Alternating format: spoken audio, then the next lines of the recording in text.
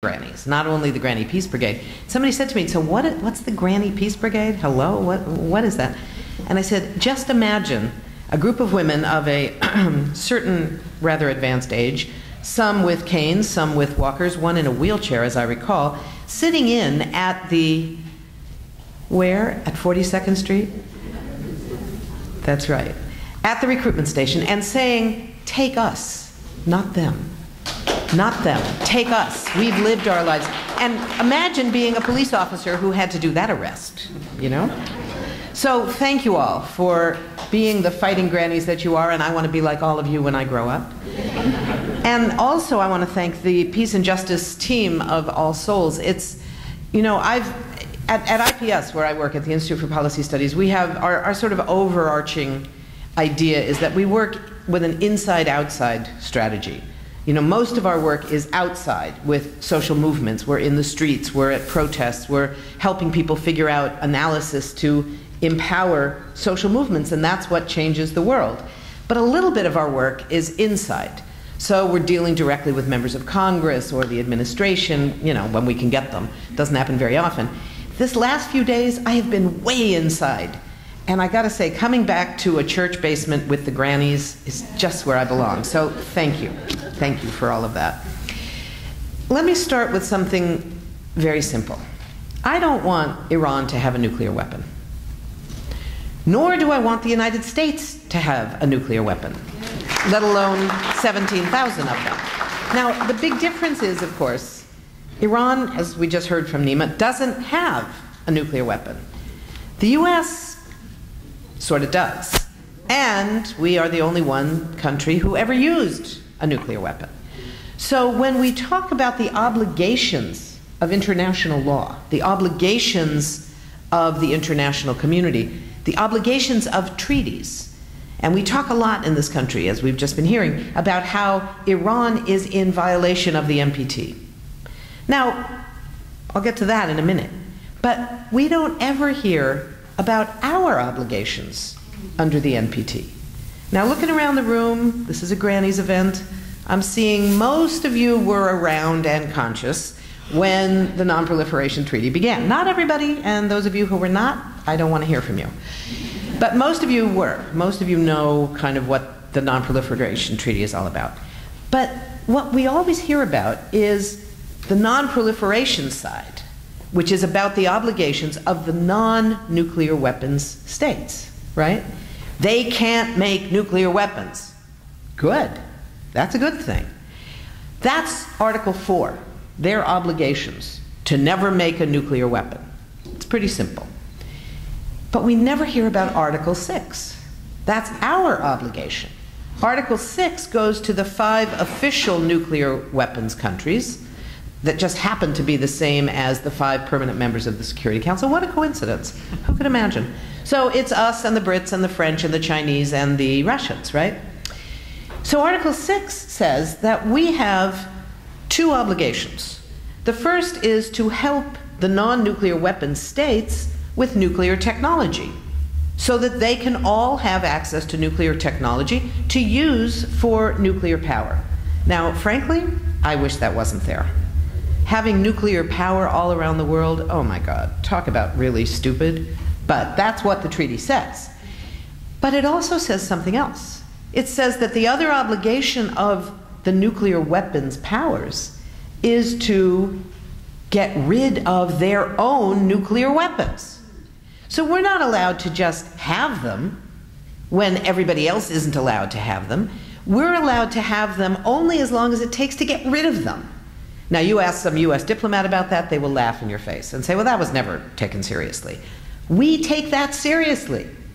The rest of the world takes that seriously. Because the rest of the world is looking at this and saying, wait a minute, what's the deal with this? You guys get to have nukes and we don't? Where's the fairness? There is no fairness. There's no fairness anyway, but there's especially no fairness if you drop out the obligation to get rid of the ones that we already have, right? So that's kind of the starting point, just in terms of a way of thinking about the idea of an Iranian nuclear weapon that doesn't exist. So, put the nuclear weapons aside for a minute, and let's look at the region that we're talking about. Because these days, you can't really do hotspots one at a time. They're all connected. So you can't talk about Iran without talking about what's happening in Israel, where the pressure's coming from. You can't talk about Syria without talking about Iran. It's kind of become a lot more regional. So the question remains, are we looking at the possibility of a new war against another oil-rich country in the Middle East that does not have nuclear weapons? We've been there before. That was Iraq, an oil-rich country that did not have nuclear weapons. There is the danger that there could be a war against Iran. Now, like Nima, I don't think it's going to happen. But if we say it's really unlikely, it's like, 80 or 90% it's not going to happen. That's a little bit more reassuring than what I was saying a few months ago when I was saying, I think we're at the 70-30 level. I'm at like 90-10 right now. But a 10% chance of a war with Iran is way more dangerous than I want to hear about.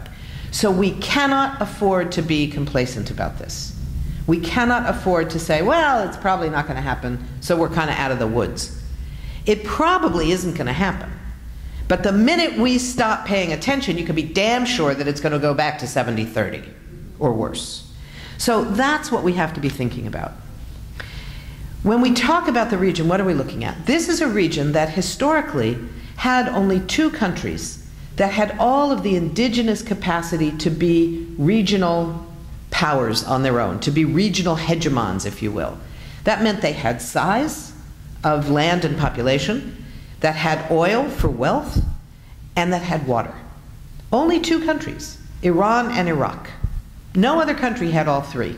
Some had two, some had one, some didn't have any. Only Iran and Iraq had all three. And so for decades, you see Iran and Iraq competing with each other, fighting with each other, and you see the US cheering on their fights, wanting the fights to last as long as possible. Why? Because that kills off their young people, it ruins their military capacity, and it strips their economy. What's not to like? So that's what we saw throughout the Iran-Iraq war. The US looks at that and says, ooh, we like this. The two of them fighting each other, that means nobody's going to be challenging us. They look and they say, well, you know what? Iraq is kind of the weaker of these two. We're going to go into that war on Iraq's side. Not because we love Saddam Hussein particularly, but because Iraq is weaker, and if we go in, the fighting will last longer. They'll strip more away. And that's exactly what we did. Now, the fact that Saddam Hussein was a brutal dictator, pish tush. That has nothing to do with nothing. That's the history. Now, we now have Iraq has been destroyed, bombed, occupied, sanctioned, stripped of its wealth, its capacity, its future. It's going to take generations for Iraq to recover. And for a while, there was just Iran, which was suddenly in the US crosshairs because it was now the only country with all three of those factors. And then suddenly, from around the back, you had another country coming in that nobody ever took seriously before. That was Turkey. All of a sudden, you have another competitor with Iran, another Middle Eastern country that has size and water and no oil, or not very much, but money, because of a very interesting set of economic realities. Turkey has suddenly the 17th largest economy in the world. Who thought? It used to be called the sick man of Europe. Now all of a sudden it's in the G20. So you have a very different Middle East right now. But you have some things that have not changed. You have the question of resources and strategic location that are key to the interests of the world in what happens in the Middle East. So in that question, the US looks at the Middle East and has not changed its long-standing policy. So three-part policy. It's like a stool with three legs, right? Oil, Israel, and strategic stability. That was the US interest in the Middle East from the end of the Cold War until today. Now, nobody in the White House has ever managed to get control of all three of those things at the same time. There's a lot of contradictions. But the goal is all three. And so at different times, different ones come to the fore. There's times when Israel is right at the centerpiece. At other times, the question of strategic access to bases becomes more important. That all shifts, but the three parts remain the same. So now you have a world where, with the economic crisis stripping the US economy of its capacity, you have the end of the Cold War, so you don't have the kind of political and ideological centrality of the US, and you have more than a decade of the so-called global war on terror that has made the US one of the most hated countries in the world. So you no longer have, to the degree you ever did, it used to exist a little bit, but not that much, you no longer have any kind of moral credibility. What the US has left, that is, its one unchallenged arena of power, is the military. And that is a very dangerous moment. Because when your only tool is the military, that's the tool that comes out of the toolbox.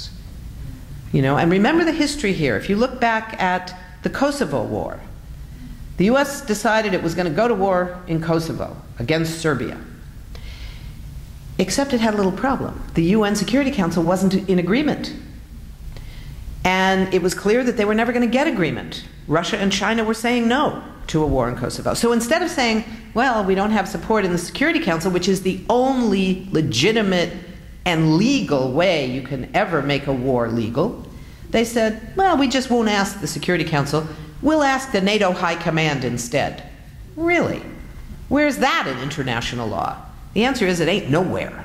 It's not part of international law. You can't just do that unless you're the sole superpower in the world who gets to do whatever you want. So they went to NATO, and what a surprise. NATO said, yes, because it's the hammer and the nail. If you're a hammer, everything looks like a nail.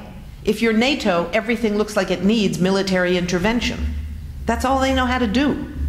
NATO doesn't do diplomacy. They're not going to choose and pick among options. They know how to do war. Not always very well, but always very brutally. So when you go and ask NATO, what should we do? What a surprise that they say war. That's the threat that we have right now. When US power is far more limited economically, it's far more limited politically, it's far more limited diplomatically, it's far more limited culturally, it's limited in every arena except for the military. That makes things very dangerous. Because in the Middle East, one of the things that hasn't changed is it's still this incredibly strategic region, and it still has a greater concentration of resources than anywhere else in the world. So there's a lot of changes underway. Africa is now exporting more oil to the United States than the Middle East. But as a region, the Middle East is still the greatest concentration of strategic resources anywhere. So if we look at the three things, oil, Israel, and stability, the US is kind of in trouble in all of them. In Iraq, the US lost the war. We were forced to withdraw troops and not leave behind the thousands of troops we wanted to leave behind. And even more crucially, we were forced to leave without maintaining control of the dozens or hundreds of bases we wanted to stay in after withdrawing most troops. We lost. That means that right now, Iraq is signing agreements, oil agreements, with oil companies from all over the place, including the US. It's not like we're being excluded, but we're one of many. We're not anything special. So that was one area. We don't have the bases. We don't have a government that is anti-Iranian the way we hoped. You could argue that the government in Iraq these days is actually more pro-Iranian than it is pro-American, despite the fact that we're still paying the bills. So we got a lot of problems when it comes to oil. When it comes to Israel, the US-Israeli relationship is facing some real challenges, some of them for the first time. The discourse, and this is why when we talk about this stuff, we have to talk about the whole region. The discourse about Iran, and I'll come back in a few minutes to the question of the role of Israel in this escalation, this rhetorical so far, escalation in war terms about Iraq. But in that arena, the US is facing challenges that it never really had to worry about before because the discourse is changing here in the United States. When it comes to strategic access, the Arab Spring has challenged the whole question of U.S. reliance on dictators across the region as a way of maintaining its control. Can't do that anymore. It lost Mubarak.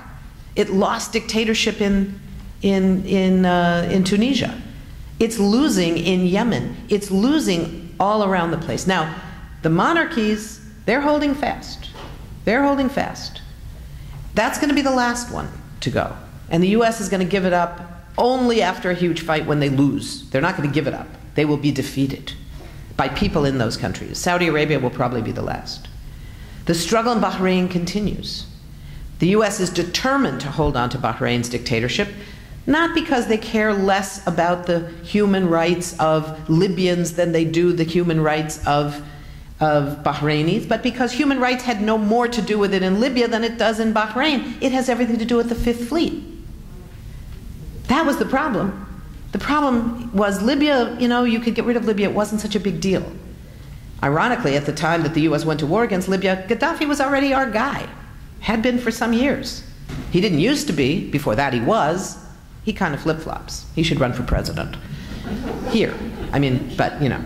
So we have this very complicated situation where the U.S. is losing its regional representation. One of the things that that means, look what happens when the U.S. is facing all these new challenges in Afghanistan, which is on the periphery of the Middle East, but sort of part of the broader war arena that we're discussing.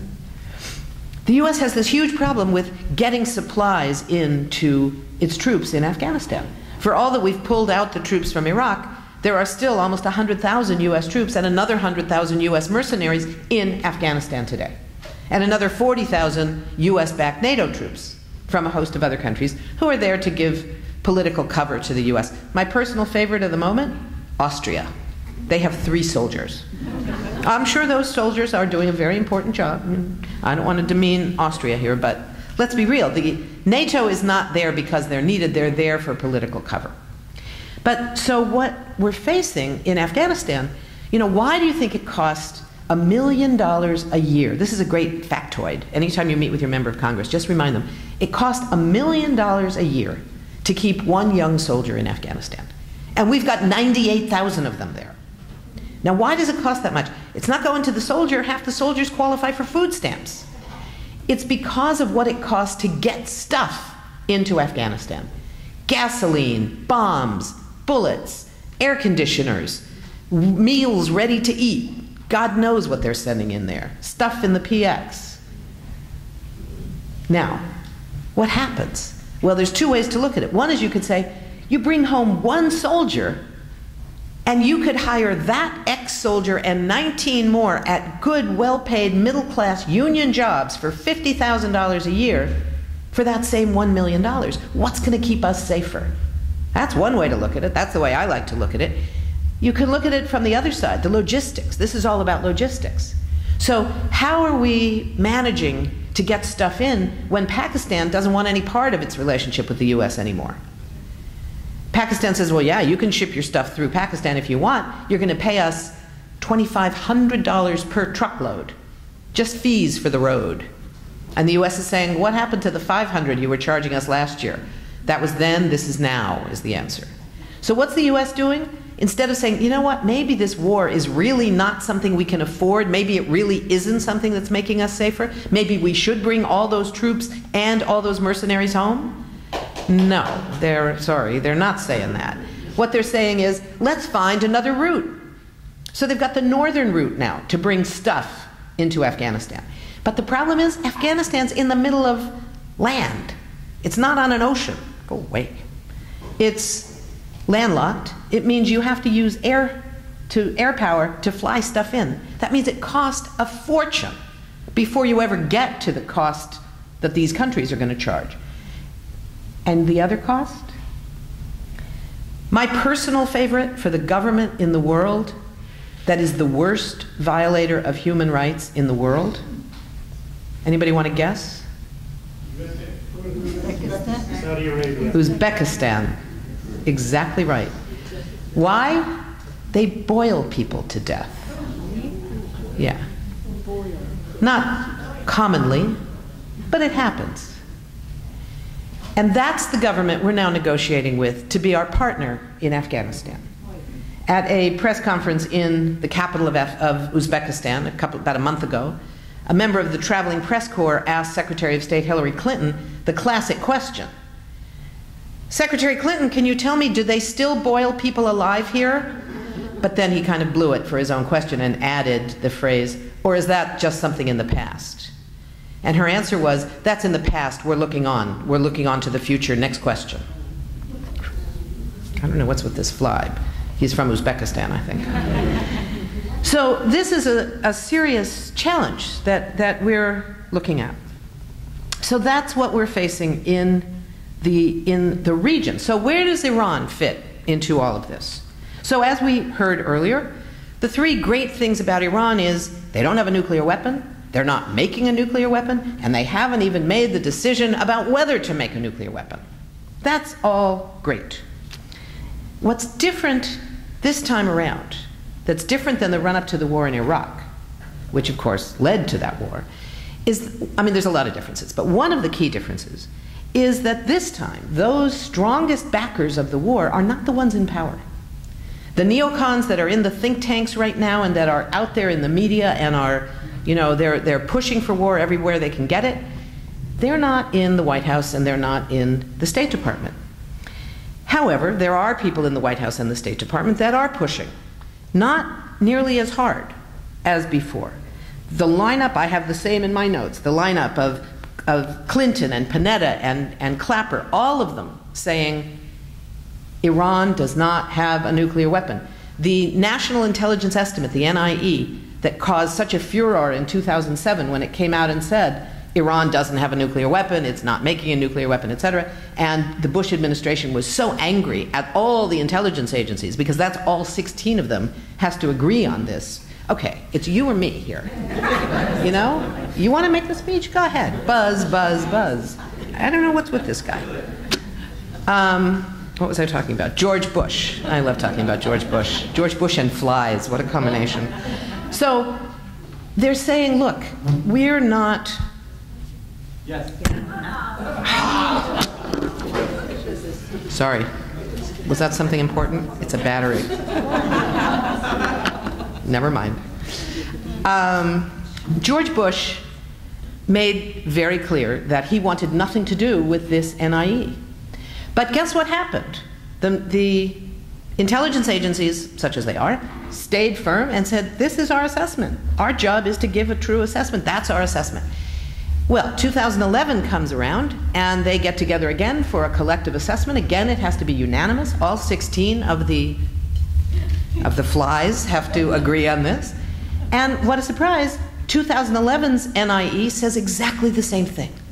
Once again, there are no nukes, there is no nuclear weapons program, there has been no decision for Iran to make a nuclear weapon. The big difference this time is the role of Israel.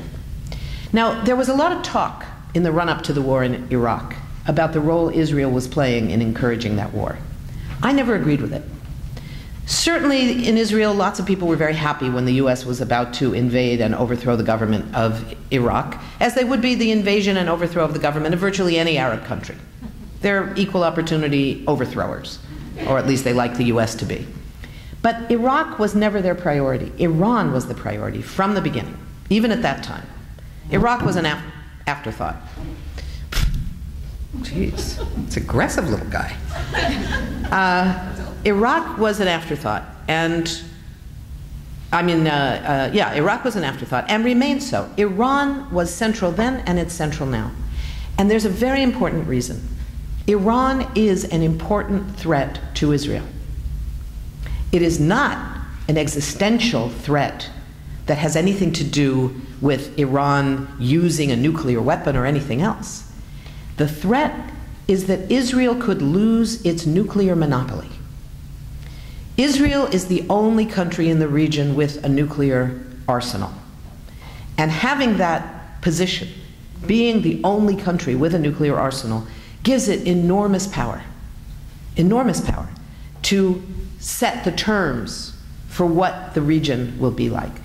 The even prospect that Iran could have a nuclear weapon threatens that. That's the reason that there's this big divide, which is somewhat technical when you talk about it, but is actually really important politically.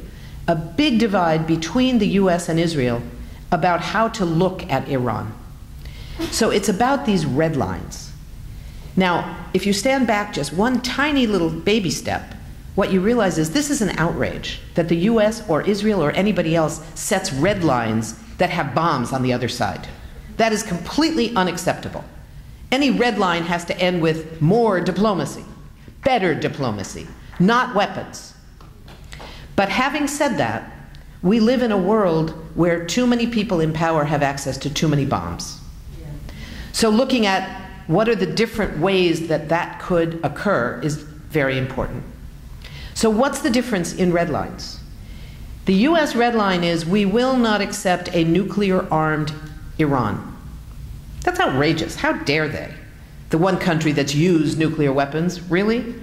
But okay, that's their red line. It's up to us to make sure that what's on the other side of the red line is more diplomacy, better diplomacy. Israel's red line is different. Israel's red line is a nuclear-capable Iran. Now, that's very different. The reason for it is what I just said. It's because a nuclear-capable Iran is a direct threat to the possibility that someday Israel may lose its nuclear monopoly. And Bibi Netanyahu is damn well not going to be the Israeli prime minister who loses Israel's nuclear monopoly. That's what this is all about. That's what we face. Now, the big problem, aside from the principle of how dare they, when they have between 300 and 400 high-density nuclear bombs in Dimona and more on nuclear-powered submarines given to them by Germany. Aside from that, what does it mean to say a nuclear-capable Iran? What's the definition of being capable? The reality is, if you have some access to uranium and a capacity to build a centrifuge, you only need one other thing: a scientist. The instructions are pretty much out there on the internet. That's not so hard. You need a few scientists. And you know, the way we used to talk about this was, what are they going to do, kill all the scientists? Well, that's not such a joke anymore. 5 scientists have been killed. At least 4 of them were serious actors in Iran's nuclear power programs. The last one, it seems, was a symbolic hit, if you will. This was a very young man. He was in his early 30s, had 2 young children. He was involved in purchasing for the nuclear power program. He wasn't some big shot that could someday play a role in building a nuclear weapon. He was targeted, I think, and I think a lot of people believe, because it was designed to threaten every other nuclear scientist in Iran, to say, if even this guy could be killed, you should watch your back. So the threat, and this may be partly why the United States reacted with so much anger at that strike and did not react at all to the earlier 4 strikes. The assumption was the US knew what Israel was doing in going after these scientists. There's no evidence of that, but it's an assumption. But they reacted very differently with the last one, because it seems the last one was this kind of symbolic gesture that the US likes to pretend it would never do or never countenance. Hard to know. But this all right now is coming down to the discourse in Israel. Now, why is Israel pushing so hard on this right now if their own, the Israeli military and intelligence officials are also saying Iran doesn't have a nuclear weapon, doesn't have a nuclear weapons program, and doesn't have a decision made to build a nuclear weapon? Why are they pushing so hard? Well, think about what happens. As long as Israel can claim, we face an existential danger, who's really going to talk to them about settlements? Think about it. When was the last time President Obama said the word settlements? It was about 1.5 years ago. It corresponds exactly to this period of the Israeli escalation of rhetoric about the threat it faces, allegedly, of existential danger. So there's a great gain, strategically, to Israel to maintain this level of pressure. The question comes back to us. What happens in this country? And that's where the issue of the discourse shift becomes so important. Now, what do I mean by the discourse shift? For a long time, the pro-Israeli assumptions in Congress and in the White House kind of pretty much matched public opinion in this country. The success of pro-Israeli forces, Jewish, Christian, all kinds, to influence public opinion, to influence the media, to influence movies, popular culture, the newspapers, books, all those things, was really powerful. It worked. You know, we all grew up, not only those of us who are Jewish, but people of my generation all grew up with all the assumptions about Israel as our best friend in the Middle East, Israel as being the only democracy. Israelis are all white was kind of the assumption. Tell that to the Ethiopian Jews, let alone the Turkish and Arab and Iranian Jews. But aside from all that, that was kind of the assumption. It doesn't work anymore. The money part of the lobby is still as powerful as ever, but it doesn't any longer match public opinion. Now, what's the evidence of that? One of the biggest evidences is in terms of the change in the Jewish community. Look at the election of the last election of 2008. All the major pro-Israel Jewish organizations told their supporters, don't vote for Barack Obama until the very end. Don't vote for Barack Obama. He's not good enough for Israel. He's not good enough in supporting Israel. Well, what a surprise. 78% of Jewish voters voted for Barack Hussein Obama because those organizations don't represent them. They still have a lot of money. They still have a huge level of influence in Congress because of the money, but they don't bring the votes to the table. That's crucial. You have the books that are coming out. The Walt Mearsheimer book on the Israel lobby. I don't happen to like that book very much. I have a lot of disagreements with it, but it doesn't matter. It broke a taboo. It broke the taboo that said you can't talk about that. President Carter's book, Palestine, Peace, Not Apartheid. Also a lot of problems with that book, but who cares? Look at that incredible cover with the picture of the wall and the words Palestine and apartheid in the same sentence. How amazing is that? That's not only because he helped move the process forward, but the fact that he published it was part of a reflection of that. And then we see the change in the media. The Washington Post, arguably the most pro-Israeli newspaper in the mainstream national press right now. They have a guy who's been there for years, Walter Pincus, one of their really good journalists, who's like an investigative reporter inside Washington stuff. He's never outside the box. He's as mainstream as they come. He's done 2 major exposés of the cost of U.S. military aid to Israel and how it affects U.S. security, and comes down on the side. Did you get it? Yes. Yes. Any of you vegans, I'm sorry, but really. Where was I? Walter Pincus. It was huge, not only because he wrote them, but because the sky didn't fall. Nothing happened. It was normal, right? It was normal. In the Jewish community, the rise of organizations like Jewish Voice for Peace is now one of the biggest organizations out there. They have like 100,000 members on their support list, on their list of supporters. They have chapters in 30, 35 cities around the country. J Street, for all the limitations of J Street broke a huge taboo. It was hugely important. All of this is popping up all over the place. And one of the results is the campaign some of you are familiar with, BDS, Boycott, Divestment, and Sanctions. A global campaign designed to bring nonviolent economic pressure to bear on Israel to end its violations of international law. A great campaign. In the US, it's been a really hard fight to get that campaign moving. Just a few months ago, we had a huge victory, not a complete victory, but a huge victory when the Methodist Church, the United Methodist Church, voted to boycott goods produced on Israeli settlements. Now, they didn't vote yet on the next one, which is to divest from companies profiting from occupation, but that'll come too. But this was a huge success. And just this week, another huge success when the lending giant TIAA-CREF, responding to Morgan Stanley took Caterpillar bulldozers responsible for the destruction of Palestinian homes, bulldozing olive groves, and of course the killing of Rachel Corrie.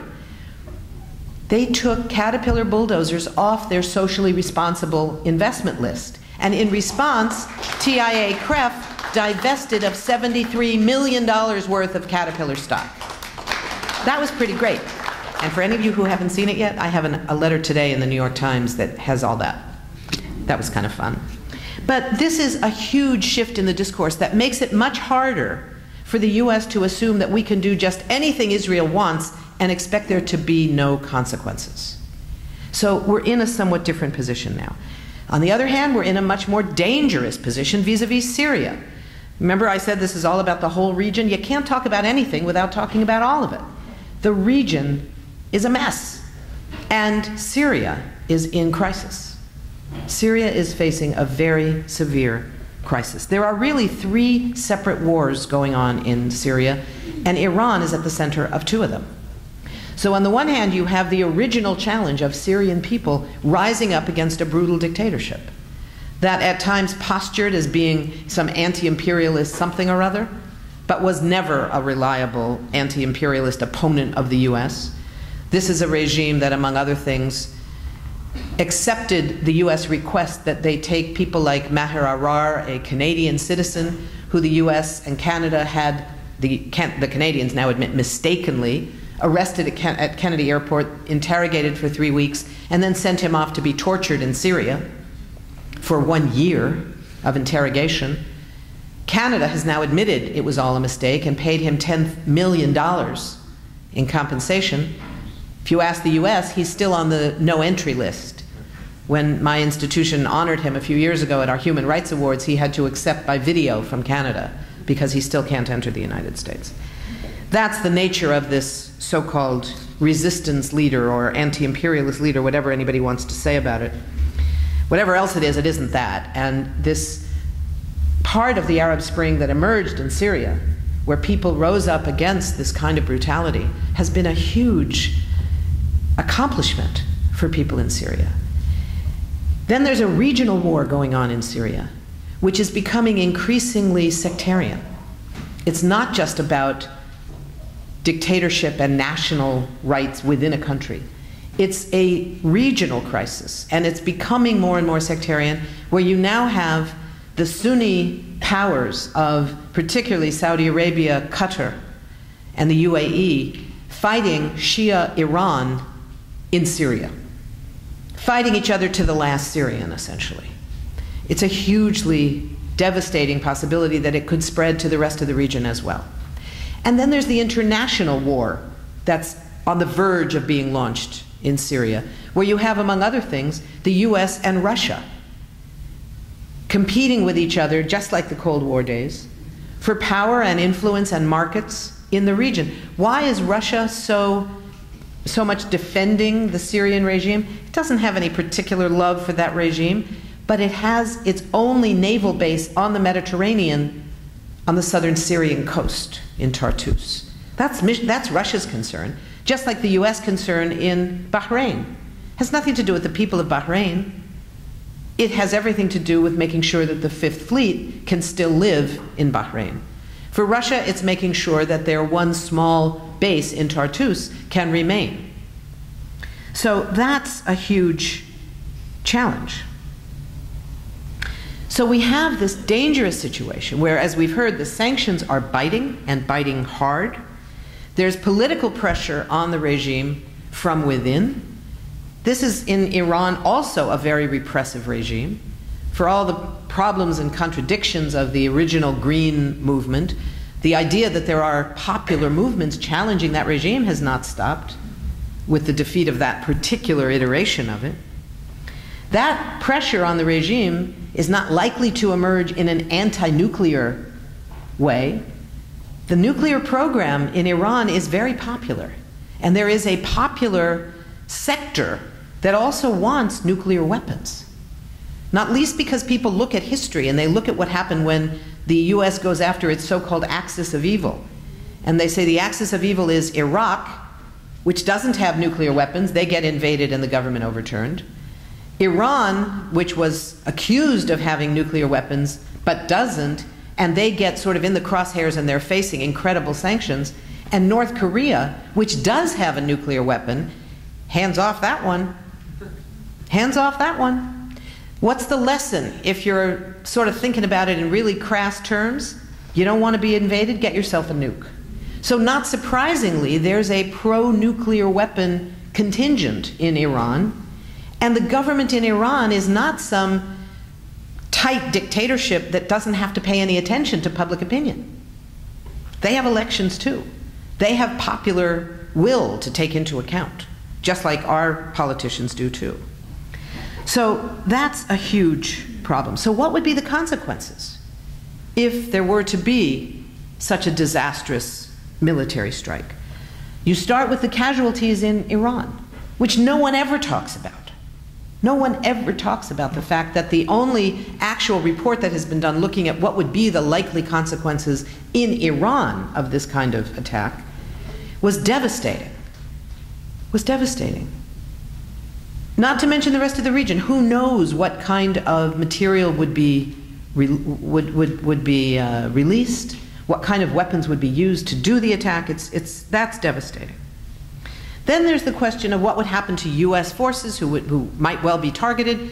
Iran might target Israel. It might target U.S. forces. It's what they call a target-rich environment. If you're looking to target the U.S., the Middle East is where you want to be. You know, we've got troops all over the place. We've got ships all over the place. We've got bases all over the place, except in Iraq.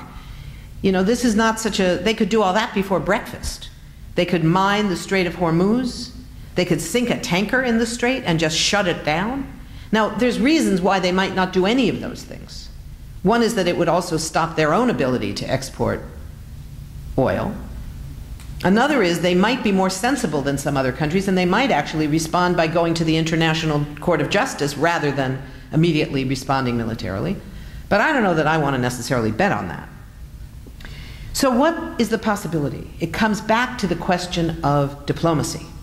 What does diplomacy look like? There's another round of diplomacy scheduled for next month. The problem is the diplomacy isn't being taken very seriously in the U.S. There's too much political pressure.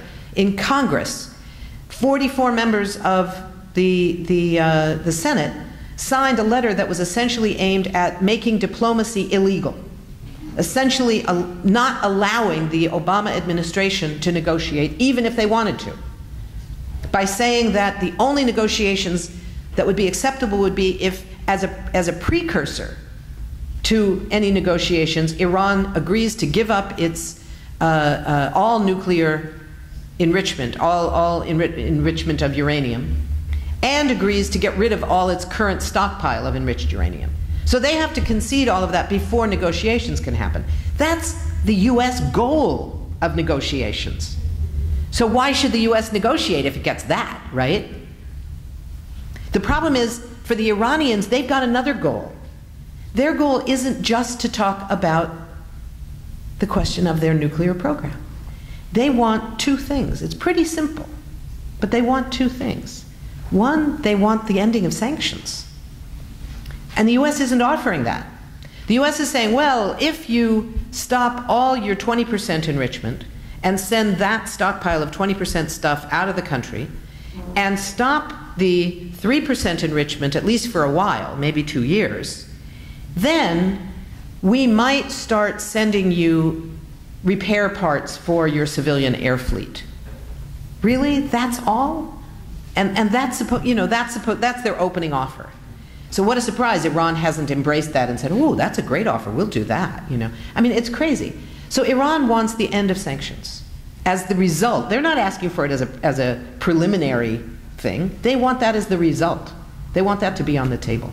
Number two, they want recognition as a regional power that has the right, one, to be a regional power as they are, and two, to have nuclear power capacity as they are guaranteed within the Non-Proliferation Treaty. So, am I glad that they want to have this huge nuclear power program? Of course not. I hope they close it down.